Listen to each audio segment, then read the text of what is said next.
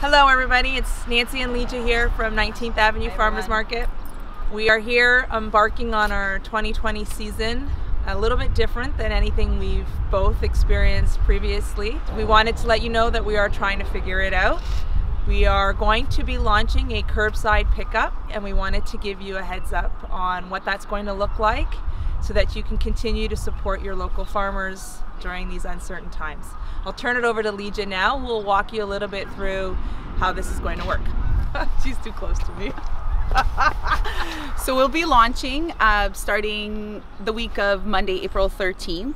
Our first pickup will be April 15th, which is the Wednesday. We're hoping to have the website up and running sometime over the Easter weekend.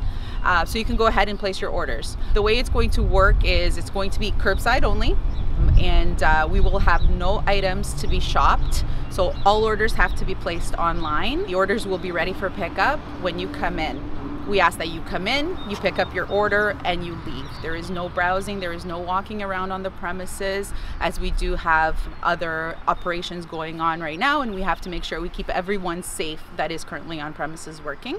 Basically, drive into the market driveway, pick up your order, and go home and continue to self-isolate.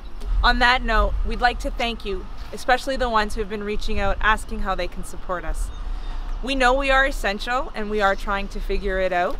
This is all new for us, but we want to continue to provide our loyal customers with local fresh food, plants, vegetables, fruits as best as we can this season.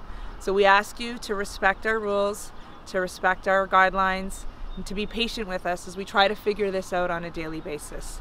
Stay safe, stay home, and let's hope this goes by very quickly so we can go back to enjoying our market like we have in the past.